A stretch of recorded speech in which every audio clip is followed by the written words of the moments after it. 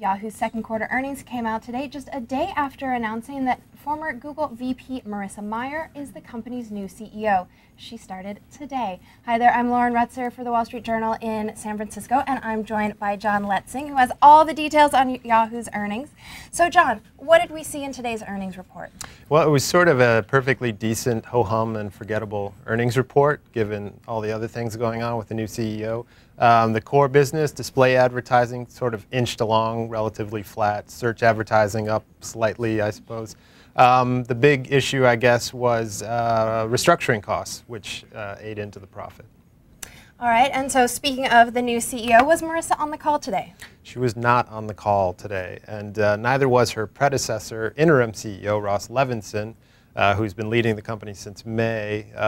It's a little unclear yet what role Ross Levinson has or is going to have at Yahoo, if any. The call was actually led by the chief financial officer, Tim Morse, who really didn't have much to say about what Ms. Meyer's plans are for Yahoo. It sounded as though he really didn't have a chance to discuss with her things like financial performance goals, and the company also did not issue an outlook for the current quarter.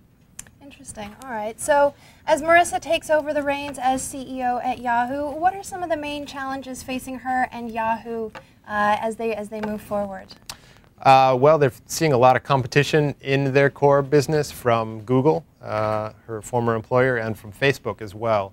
And they're also sort of steadily losing their share of the internet search market. They have a partnership with Microsoft in place, which is supposed to bring in more money from search users through search advertising. They said today, though, that that really has not happened yet.